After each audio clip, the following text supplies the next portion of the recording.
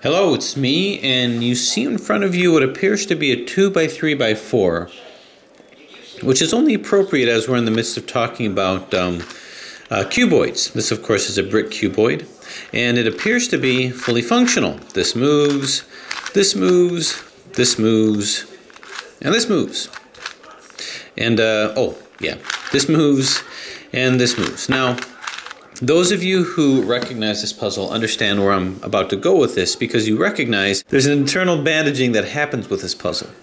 And this happens after you make a shape-shifting turn. So like all bricks, you turn 180 degrees in this direction, but you can turn 90 degrees in this direction and actually go about a shape-shifting turn.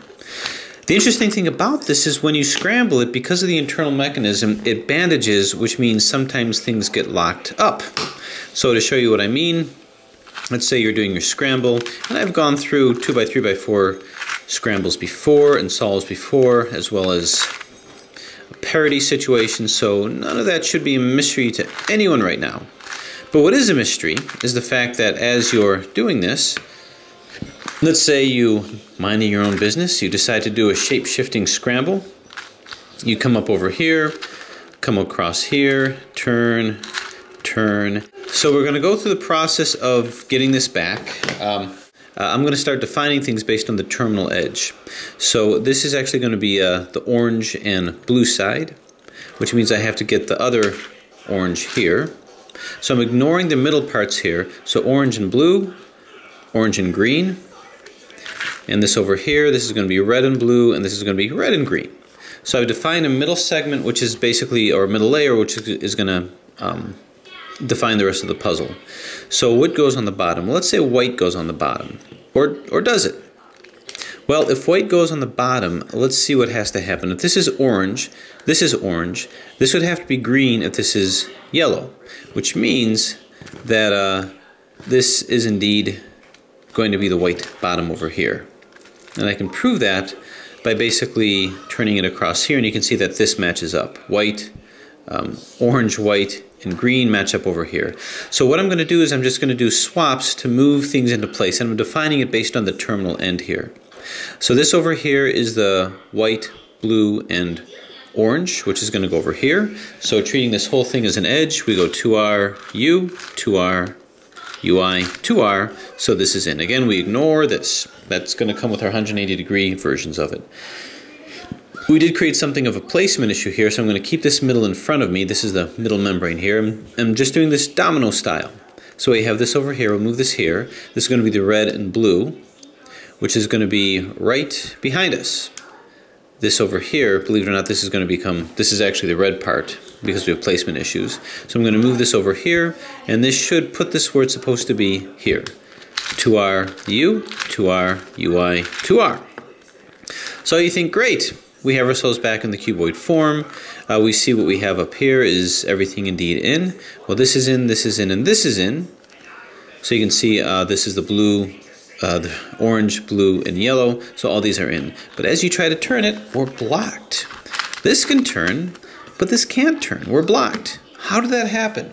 Well, according to the puzzle manufacturers, it appeared that they did this on purpose, which I guess I can believe. I'm a little skeptical of that because it seems very strange that there should be an internal bandaging which you can't see, which means that by getting this puzzle, we're supposed to be able to solve this as is. We're supposed to be able to figure our way around it. But it seems rather daunting, because if I could look in and see where the bandaging is, then I can plan around it. But I'm actually put in a position where I can't plan around it. So how am I going to solve this like this? Well, in life, what you're going to find is you get things that are unexpected. If you bought this puzzle expecting a fully functional 2x3x4, you're going to get something a little different than what you expected.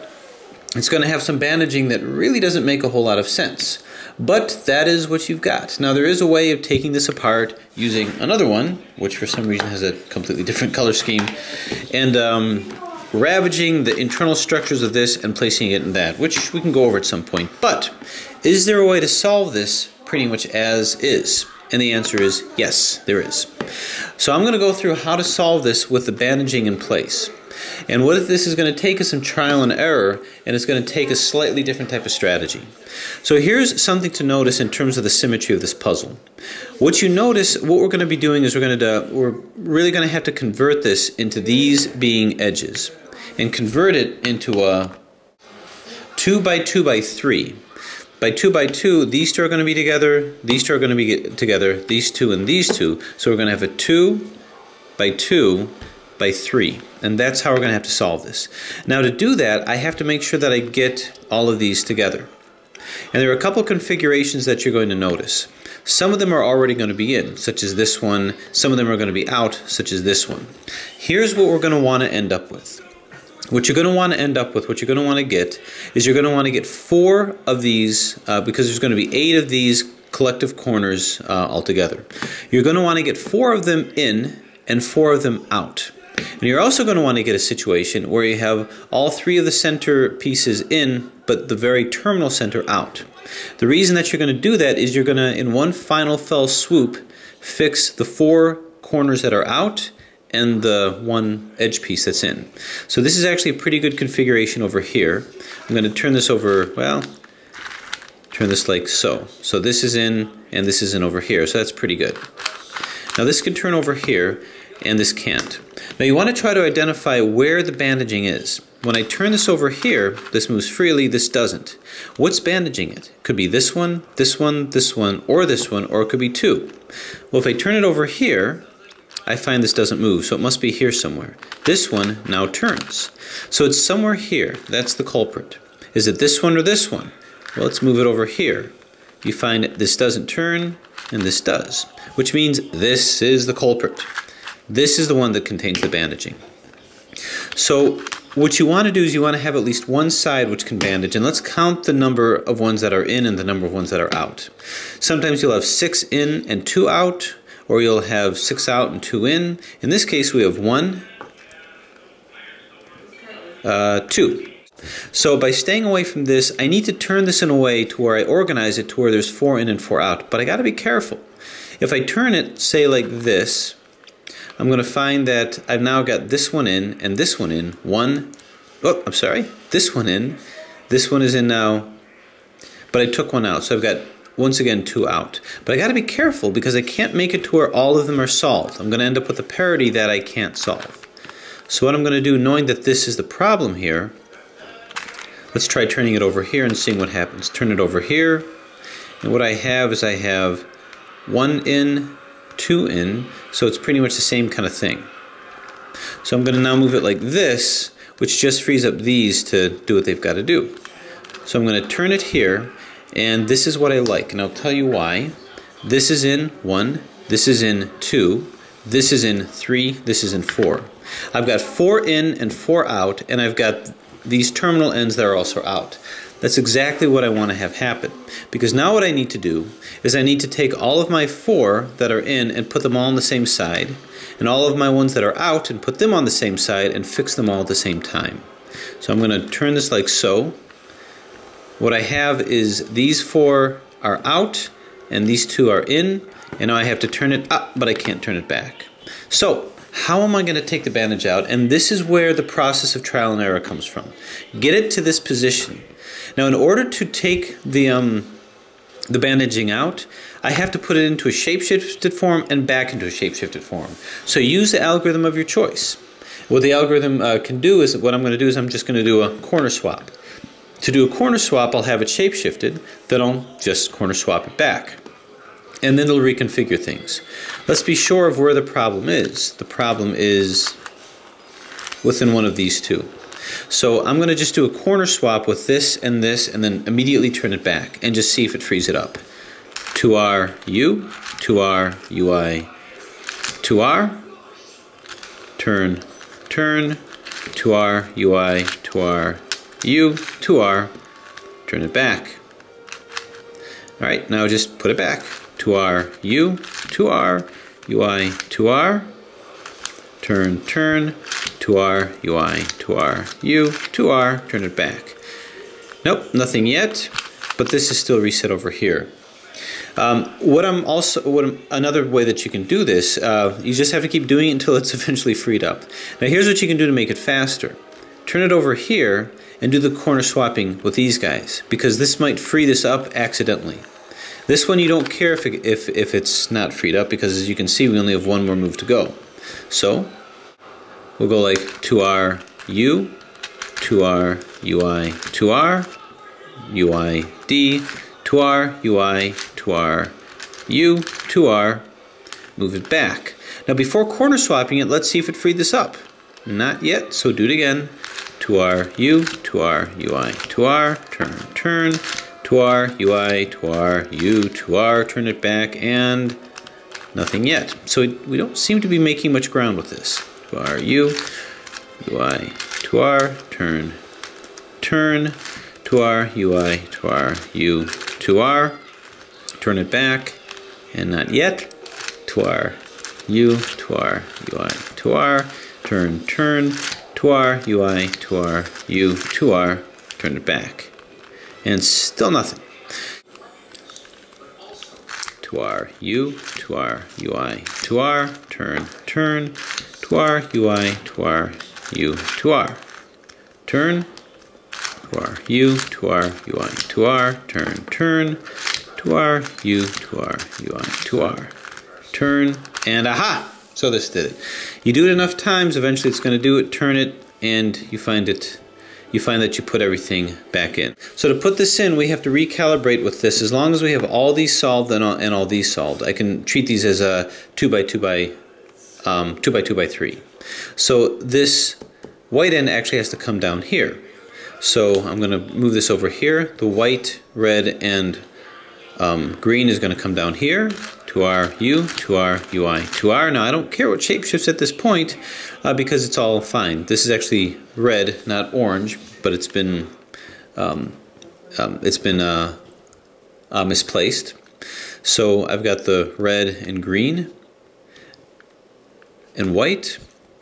So now I'll put this here and do the orange and green and white, which goes here. 2R U, 2R UI, 2R. Move this in so you can see we're getting closer and closer.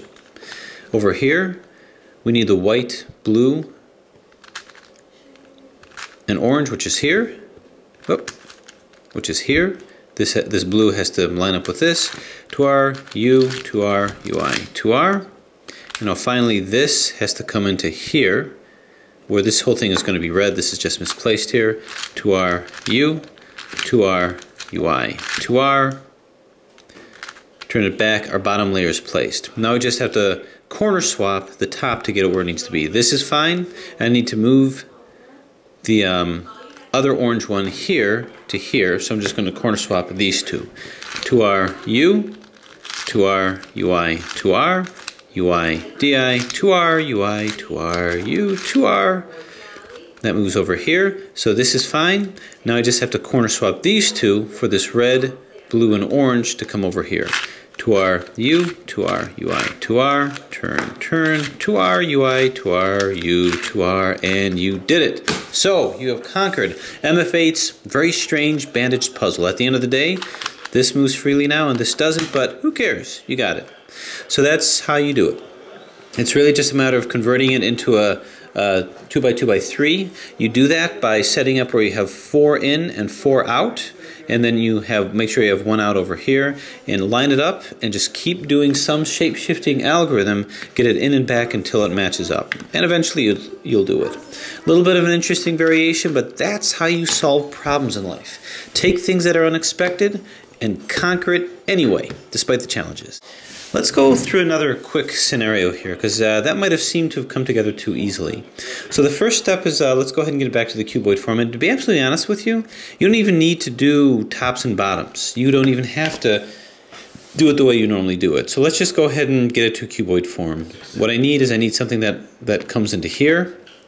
It'll be this one. Doesn't really matter to me which one it is. I just need something to flip down to here. I'm looking at like a 2 by 2 by 3 right now. 2R U, 2R UI. We stop over there. So let's take stock in what we've got. I'm going to turn this over here so that I have 3 in here and 1 out, like we were talking about. You can see that this moves just fine here. This happens to be bandaged. This is in, that's 1. This is in, that's 2. And that's it. Once again, we have 2 in and 2 out. This is all we can turn, so let's just see what happens when I turn it like this.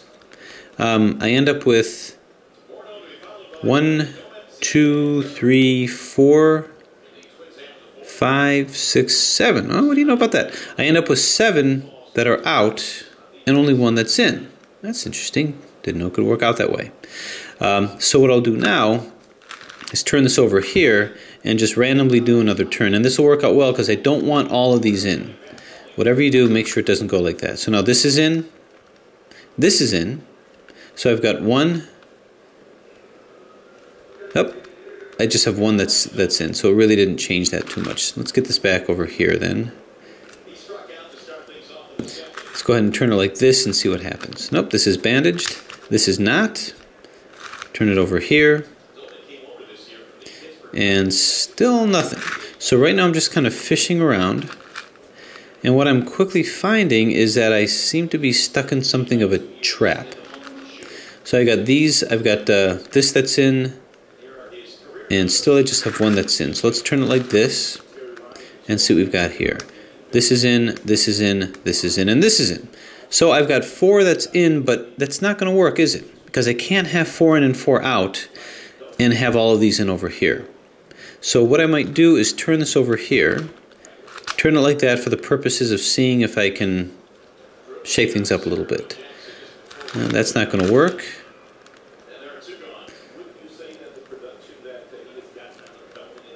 So this is a situation where they're all out, which is good. It helps me reconfigure things a little bit.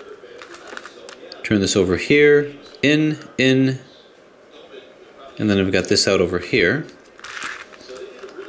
And this is something of a trap because I'm not able to get out of that. So what I need to do is I need to free up this side actually. I'll turn this over here. I've just got 1 in over here. Then I've got none in. So what I'm doing is I'm just turning things almost randomly here. Move this like so. Turn this here. I managed to get it to where I have 3 here, and 1 out. And here I've got 1, 2, 3. I've got 1 in, 2 in, 3 in, and 4 in. So that's what I want. So it's really just a matter of coordinating that. Now the question is, can I put all of my 4 that are in next to and on top of each other? I might not be able to do that, in which case everything will be undermined, so to speak. So these 2 are here. I've got to get the other 2 that are in, which is here and here, on top of each other. This needs to move down to here. Well, I can do that. I can move this here, and this will move down to here in the proper position. So this has to move next to this one down here, to our U, to our UI, to our. So this is good over here. And now I want to move these 2 that are in next to each other. I can do that by doing a corner swap. To our U, to our UI, to our, turn, turn, to our UI, to our U, to our, in you go, and that's all fine. So now coordinate this to where the 3 that are in are right next to each other. I'll just go like this, and there you have it. So all we have to do is this motion here. We can't from here, so we have to do some shape-shifting moves to try to bring it back. Shape-shifting moves here because I can't touch these and these are on top of each other. Occasionally you might get 4 that are in, but you cannot coordinate it to where they're on top of each other. You have to start again. So let's go ahead and just do some shape-shifting moves until we manage to get this back. I can look to see which ones are off. It's going to be these guys here. So let's corner swap them back. To our U, to our UI, to our, turn, turn, to our UI, to our U, to our. Now this is a lot like just shuffling the deck, so to speak. To our U, to our UI, to our, turn, turn, to our UI, to our U, to our. And I just keep shuffling until eventually it comes by, but it didn't work this time. Now again, instead of swapping these 2 to try to turn these, let's do it from this angle because halfway through when I swap it once, I'll still have this available to me. To our U, to our UI, to our, turn, turn, to our UI, to our U, to our, turn it back, Nope. 2R, U, 2R, UI, 2R, turn, turn, 2R, UI, 2R, U, 2R, turn it back, and not yet, but this one seems to be working. So this one seems to have a very stable configuration. Okay, what I may want to do is maybe turn it like this and then do corner swapping here and turn it back just to shake it up a little bit. 2R, U, 2R, UI, 2R, turn, turn, 2R, UI, 2R, U, 2R, turn it back. 2R, U, 2R, UI, 2R, turn, turn, 2R, UI, 2R, U, 2R, turn it back. So let's see if that did indeed shake things up. Move this like so. Then I'm going to move this back in like here. Ah, and it did that. So all I did was I just moved things around and it put these in the configuration that I want, and now this can turn. So one turn, these are in, this is in, this is in, and this is in. So now it's just a matter of doing our 2x2x3 solve. Here's the red. Move that in place. So I've got my middle here. Whatever gives me red and green on the bottom, is it going to be the white one? Yeah, that gives me red and green on the bottom. But these are all messed up. So what I'm going to do is start moving these up to bring it back down. 2R, U, 2R, UI, 2R. Now I don't care about the shape shifting at all because I've converted this into a 2x3. So this red, white, and blue, this is going to be the red side over here. And so if blue is back here, it actually has to come here. So this will come down to here. 2R, U, 2R, UI. 2R takes my placement issues out. This is now back where it needs to be. Move it here, and you can see this is all fine. So now the white and red, this is also fine as well. So this remaining white comes down to here, which is the green one. 2R, U, 2R, UI, 2R. We're doing okay here. Now we get the top part here. Now notice we have parity here, placement issues here. The good thing about this is now we don't have any discernible edges, which means I can do a opposite edge swap, but there's no edges to swap. All that's going to do is it's going to cause placement issues back here. It's going to bring this middle back. So 2R, 2U, 2R, 2U, 2R, 2U. Didn't do anything to anything down here, but it did swap these back. So let's see what's in place. This is in place. So I'm going to eventually need to move this to here. So let's go ahead and swap these two, then we'll swap these two. 2R, U, 2R, UI, 2R, turn, turn, 2R, UI, 2R, U, 2R, move it back. So now we swap this to here and this to here. 2R, U, 2R, UI, 2R, turn, turn, 2R, U, 2R, UI, 2R, move it back, and once again it's solved. So give that a try. It's actually very doable. This is bandaged, this is bandaged. It's a completely bandaged up puzzle. But those are the techniques. Basically what you're going to want to do is try to get into a situation, just treat it like a 2x2x3. Get a situation where you have 4 in and 4 out, and that you have everything here in except for 1. Anytime you end up with a bandaged area, just go ahead and do corner swaps and corner swap it back. As long as you get it into a shape-shifting position, then out of a shape-shifting position, you reshuffle it and rechange the bandaging components. It might seem you have to do it an endless number of times, just kind of reconfigure things a little bit, but eventually you'll get it back, and that's how you solve it. Hopefully that helped. Again, give it a try before converting it into a fully functional one, which, if need be, if you'd like, I can show you how to do that. Thanks for watching.